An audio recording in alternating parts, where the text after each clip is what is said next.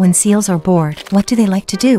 The little leopard made small pillars out of mucus and spent the whole morning making a circle of them. Then it pushed one down. The ice pillars fell one by one. The little leopard clapped its belly with joy.